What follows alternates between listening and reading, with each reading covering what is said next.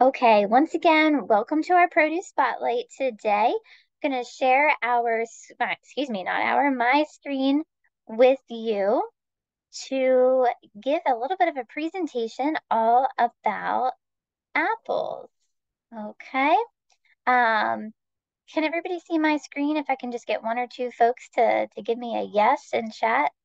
That would be great. Yes, perfect, perfect. Thank you guys. All right, lots of thumbs up. So we are good to go here with our produce spotlight. So let's talk about nutrition first, right? Here we are, the nutrition team, dietitian. Let's talk about the nutrition component about apples. Why we have that saying of an apple a day can potentially keep the doctor away, right? And the first one that I have on here is that apples are full of fiber, okay? And fiber can do a lot of different things for us depending on the type of fiber that is in the food that we're eating.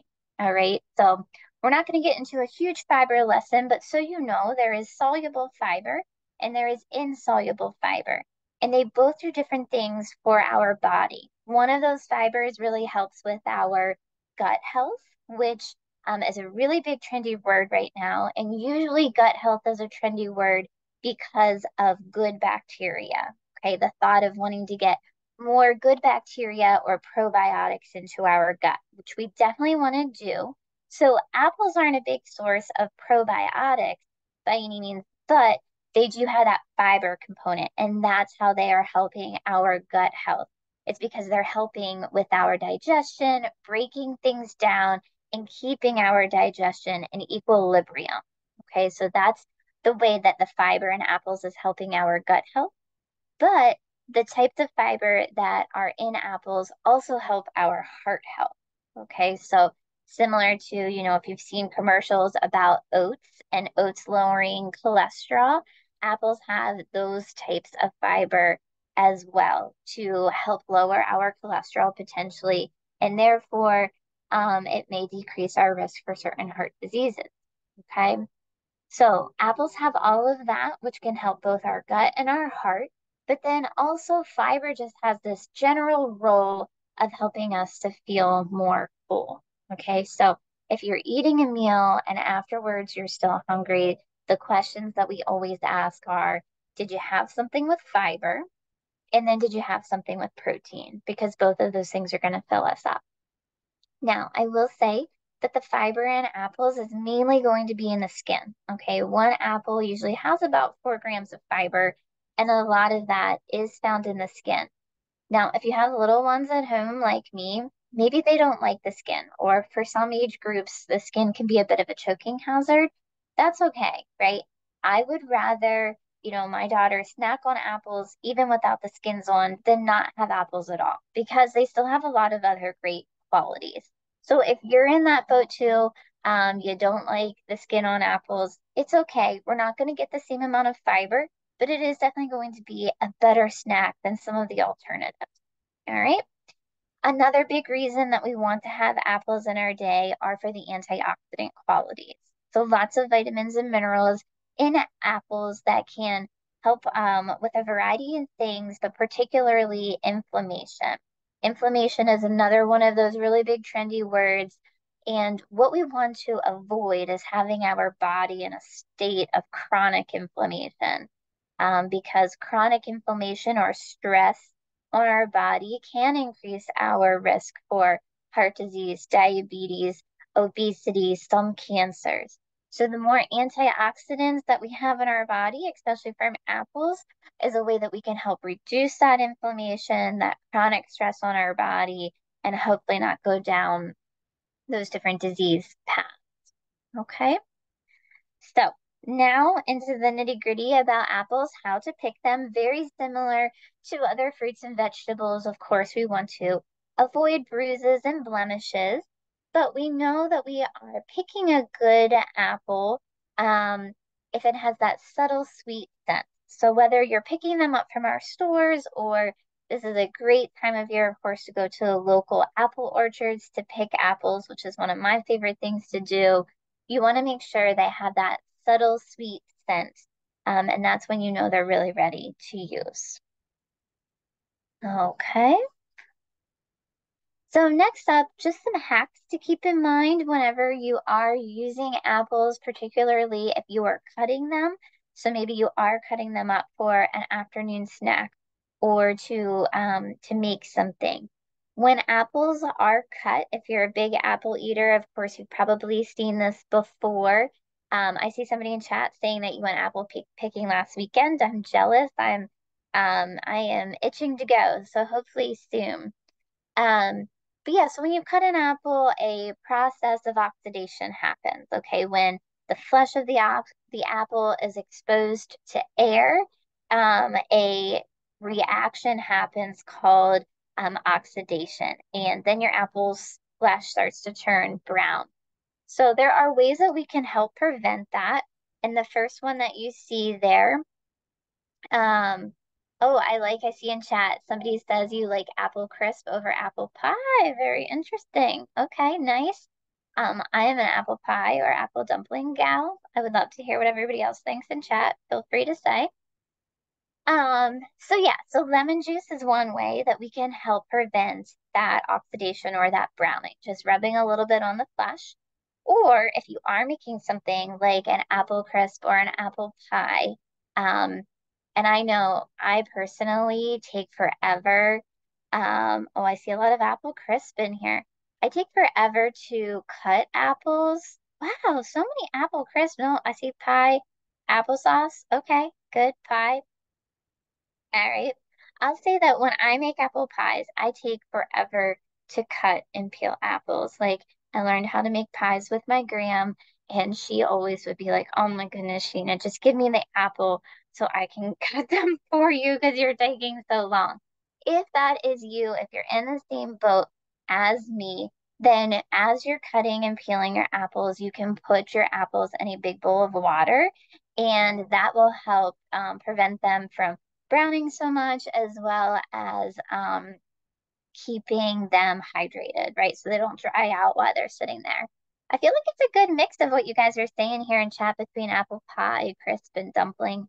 Actually, just had an apple dumpling last night and it was quite tasty. But yeah, and I've made a good bit of applesauce too. Anybody ever make applesauce in the crock pot? That's one of my favorite things to do because then it just makes the whole house smell lovely.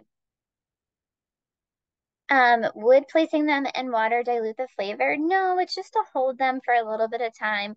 I wouldn't suggest like putting them in there for a couple days, but just, while you're trying to make something is completely fine. I see some people said about you make everything in the crock pot. Somebody's used the Instapot, which is a great thing to do. Make it on the stove top. Instapot, yep. Instapot is a great way to do it. I think I have done that before too, but I'm good with the slow cook method. Apple butter. Oh, guys, I'm getting hungry. Okay, okay. Keep feeling free to share in chat. But I will go over here to the next slide. So storing and cleaning, we do want to keep apples in a cool place. And similar to like potatoes. And you can keep them a little bit longer if you refrigerate them with a damp paper towel over them, especially if you did cut them. And as always, we want to rinse our apples thoroughly. Even if you are taking the skin off of them to make a pie, whenever your knife cuts through that skin and into the apple, we are exposing the flesh of the apple to anything that was on the skin. Um, I see how do you do crock pot applesauce? There's lots of recipes out there, but plain and simple, it's just cutting and peeling your apples, putting them in the crock pot with a little bit of water, and then I actually like to put a whole vanilla bean in my crock pot applesauce. And so like I will put the vanilla bean and let it cook. And then when it's time to take it out, I'll scoop out everything in the vanilla bean so it can gets in there. Um, so that's how I like to do it. And then you cook it for like 4 hours, or you could do 8 hours on low, 4 hours on high. But yeah, try it with the vanilla bean in the crock pot. Super yummy. Um, okay, all right. We'll talk more about pie here in a moment when we're making our recipe. Trivia question for you guys about apples that you can put your answer in chat. Do apples sink or float in water? A whole apple intact, not cut. Do they sink or do they float? Wow, a lot of you may have been bobbing for apples before. Yep, yep. They do indeed float. Okay, so that's a fun experiment to do with little ones at home. But because of the density of apples, they do float. Now, I'm not going to give you the answer to this one, although if you've been around with us for a while, I might have done this with you before. But look into whether lemons and limes sink or float. One of them floats, one of them sinks. So, all right, next. So now to eat or to bake. Okay, so that's not a necessary question, although you may answer it if you want. But always get questions of what types of apples should I be baking with versus just eating or putting into a salad. I see a lot of you are asking about the lemons and limes. We might do a class on that sometime. So I'm gonna about it and not tell yet. But some of you did get it right. Um, so in terms of baking or eating, how to use them, I think this is a really good simple chart with a lot of the common ones over here on the left. Some really great ones for baking, being your gala, your golden delicious, which are both what we're going to be using today. Jana Gold is another one. I see somebody mentioned wine sap apples are really great ones to bake with. Absolutely. Over on your right, we have the ones that are better to just eat. So your Red Delicious, your Pink Lady, Fuji, and then you have in the middle ones that are good for both. Okay. See a lot of you mentioned the Honey Crisp. That's always a big favorite. Macintosh is what usually people use for applesauce, but I I grew up making apple pies with my gram using Macintosh. I see somebody put Red Delicious are never good, and I'm gonna have to agree. My daughter loves apples, and she's not big into Red Delicious either. Um, Granny Smith is usually a popular one for pies as well to kind of cut the sweetness of how a pie usually is because they're a bit more tart. So lots of different directions that you can go for there. In a lot of my science of food classes in college, we talked about apples and their different uses. And my professor was always under um, the impression or just felt very passionate, I will say, about to make the best apple pie, you need 8 different varieties of apples. So like one times 8 different types of apples to make the best apple pie because it's just gonna lend the best flavor, sweetness, tart, and whatnot. So just something to keep in mind if you're into baking pies. I see some of you say you agree. Okay. All right. Let me stop. Um, oops. Let me stop sharing my screen here. Okay. We are going to switch gears to our recipe here. So I'm going to stop my video here and I'm going to turn my video on to my ingredients. So just give me a second here to get that going.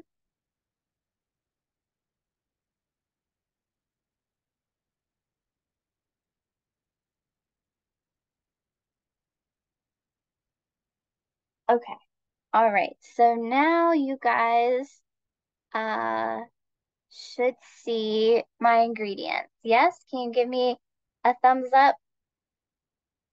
Yes, perfect, perfect. Okay, guys. So what we are making today are mini apple tartlets. Okay, and I should have continued sharing my screen and showing you what they look like at the end, but I'll bring it back up then. Thank you for the thumbs up. So we're making these mini apple tartlets, and why I think these are really great is because they can kind of be like a bite-sized apple pie, okay? So the two apples, we're going to start with that first. The two apples that we're using today is a Gala apple, and then this is actually a ginger gold apple. And let me tell you about ginger gold here in a minute. But all I'm simply going to do while as I'm rambling on here is just I'm leaving the skins on. You can take them off if you want, leaving them on, chopping them up and putting them in my bowl here. Okay. So ginger gold is going to have a very similar profile to a golden delicious apple. But it's going to have a little bit of that, as the name implies, gingery feel to them. Hold on, just looking here in chat. Uh, oh, okay. Okay. All right. I see some of you are chatting among yourself. Good. Feel free to continue. So yeah, these are local in our store. You can get a bag of these. We don't have them all the time, but if you are a big apple enthusiast, this is a great one to use for pies. And I will give you guys a little secret. So as I said, I love making pies. I've been doing it for a long time. And I may or may not have gotten a couple blue ribbons at some local fairs for making apple pies, to the point that a couple years ago, I actually, because of um, getting first place in some fairs, you can then take your pie to the farm show. So I did that several years ago. Did not place at the farm show. Was really bummed, but it was still a great experience and really fun. And the pie that I made that year, I did use the ginger gold apples, and I mixed them with strawberries. So it was an apple strawberry pie.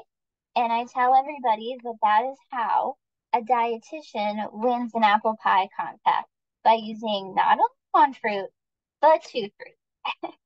So yeah, ginger gold apples, strawberries. Give it a try sometime.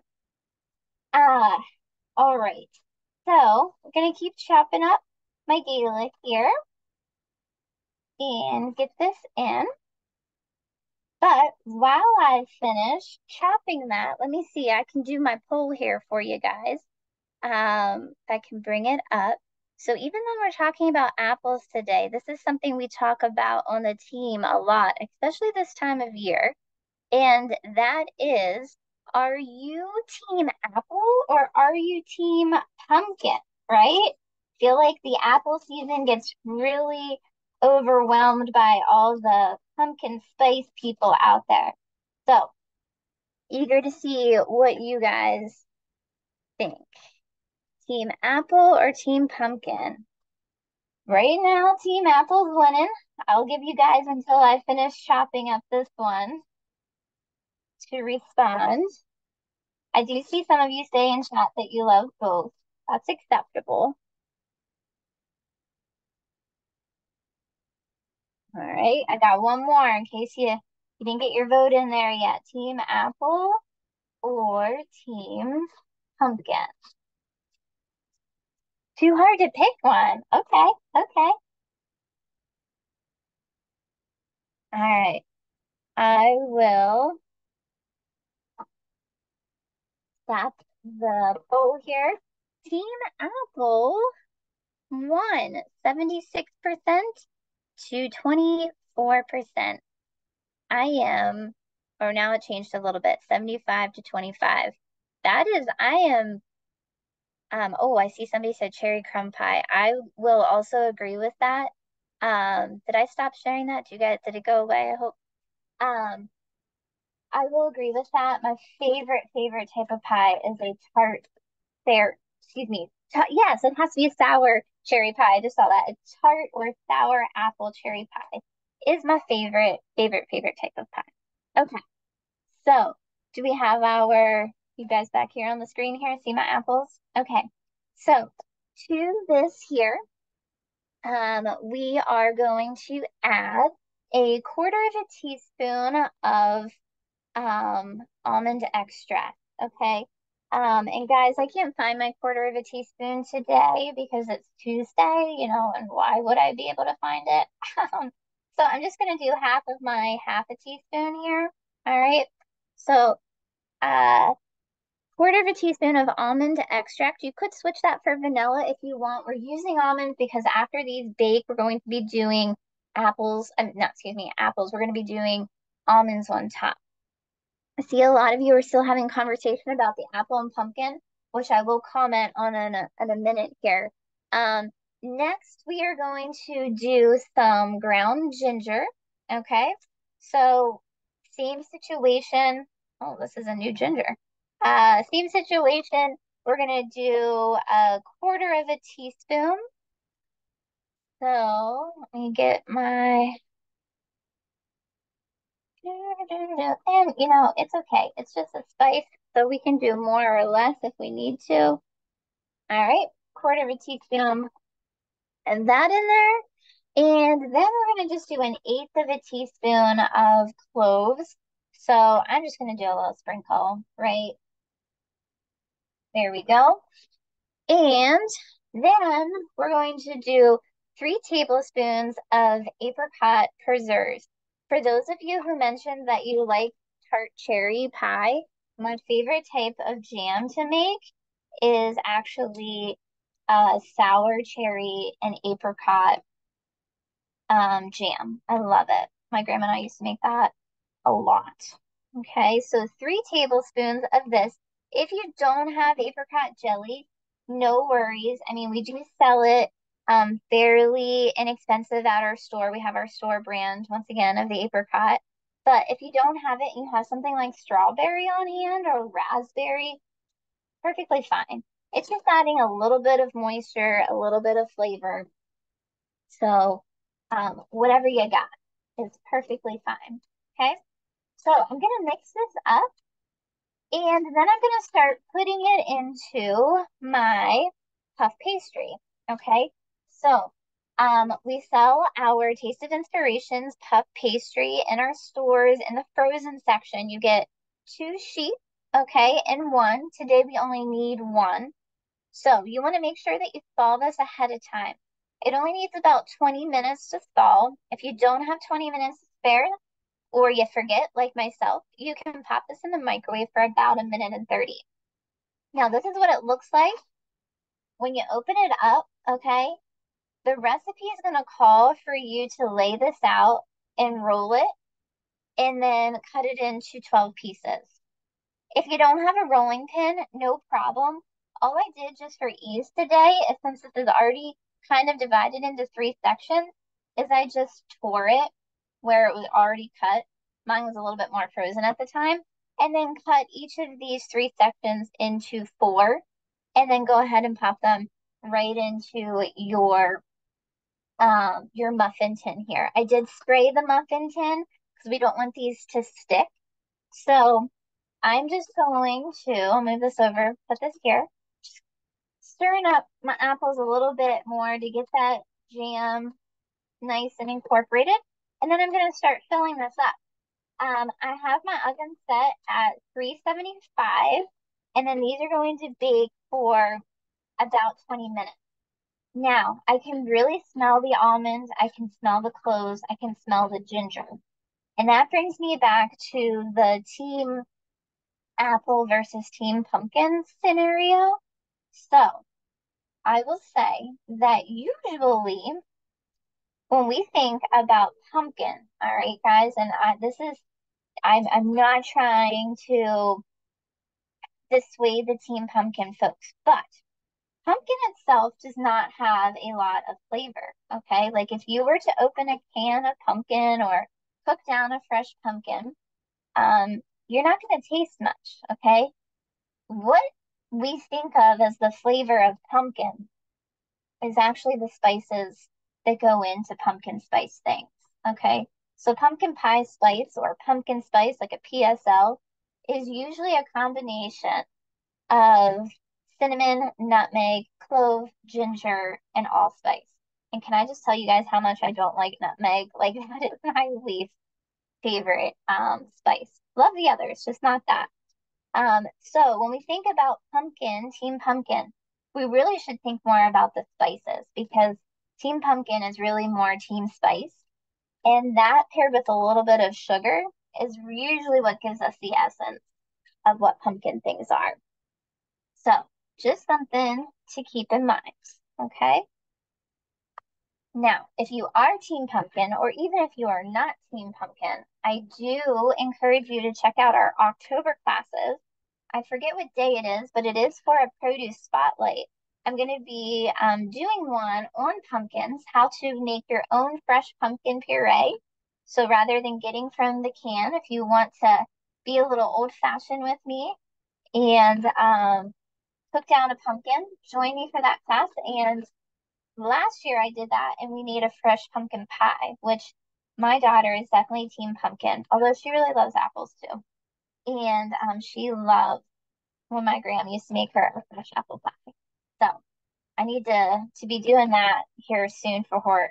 Or pumpkin chocolate chip cookies is another big one in my house.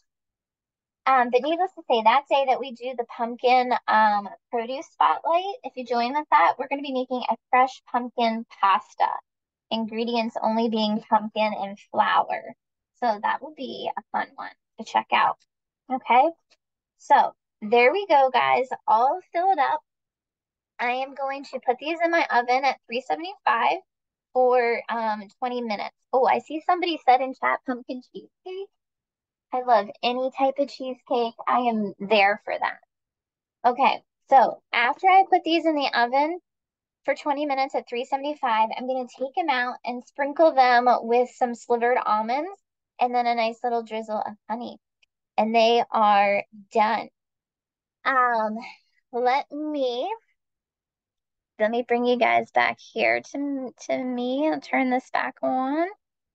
All right. Okay. So that's it, guys. I still see lots of you chatting and chat about pumpkin. I definitely hope that you decide to attend that class in October. And I can actually I can check for you real quick then to see what day it is if you're interested. So we will talk all about those pumpkins then. I'm going to go ahead and stop our recording. Okay. And I will show you